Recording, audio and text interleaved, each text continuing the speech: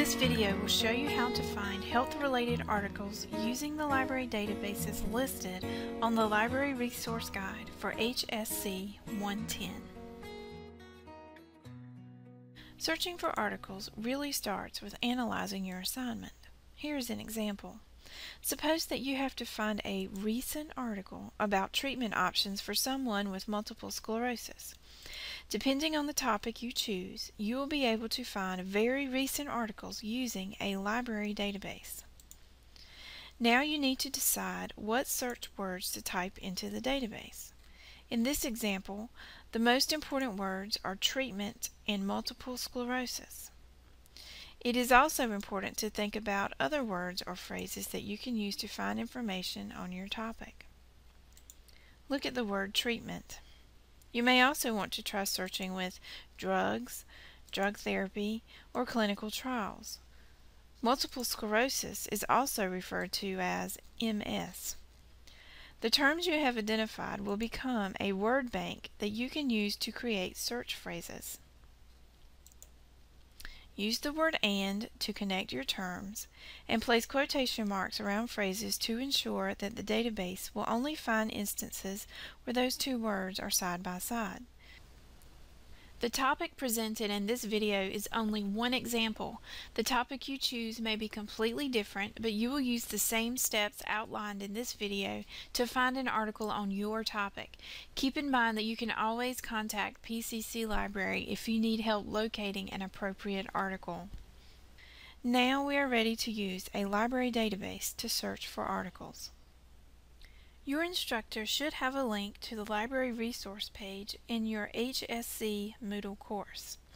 If not, you can go directly to the library resource page for this class by typing this URL into your browser's address bar: libguides.pitcc.edu/HSC. The guide is titled Health Sciences Careers at PCC. Once there, click on the Articles tab. The Articles page lists library databases that include health articles. Notice the pictures or icons beside each database. The icons are used to indicate which resources will require a MyPitCC login for off-campus access. For this example, let's use ProQuest Nursing and Allied Health Source. When you first open this database, you will see the basic search screen. Just type your search phrase in the box provided. I am going to use terms from my word bank and then join the terms with the word "and." I'm also going to put quotation marks around the terms that I want searched as a complete phrase. Notice that the box beside full text is already checked. Checking full text will ensure that all of the results listed will include the entire article. Click the search button. This search found over 24,000 results. Let's use the features on the right side of the screen to make this list a little more manageable. Since we know we have to find a recent article, let's use the publication date feature to find articles that were published between 2013 and 2016. To do that, click the link that says Enter a Date Range, type the years in the boxes provided, and click the Update button.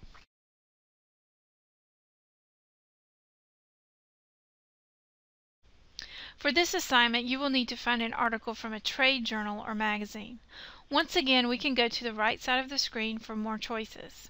I'm going to click the link that says Trade Journals so that all of the results listed are articles from that type of publication. We now have a list of very recent articles from health-related trade journals located in the center of the screen. You can hover over the preview link beside each article to view the abstract, which is a brief summary of the article. Viewing the abstract lets you quickly determine whether or not you might want to read the entire article.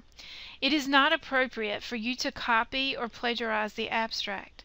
The summary paragraph you write for this assignment should be based on your examination of the entire article, not just the abstract. To read or print the article, click on the full text link. The database provides tools that will allow you to cite, print, or email the article. Let's take a look at the Cite tool, since you will need to include information about the article when you complete your assignment.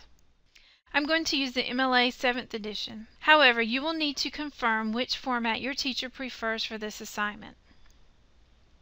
The Cite tool will give you the formatted citation that you can then copy and paste into your document. It is important to remember that computer-generated citations can have errors, so make sure you read over your citation carefully, taking into account any specific instructions from your teacher. If you have any questions or need assistance searching the databases, a librarian will be happy to help you.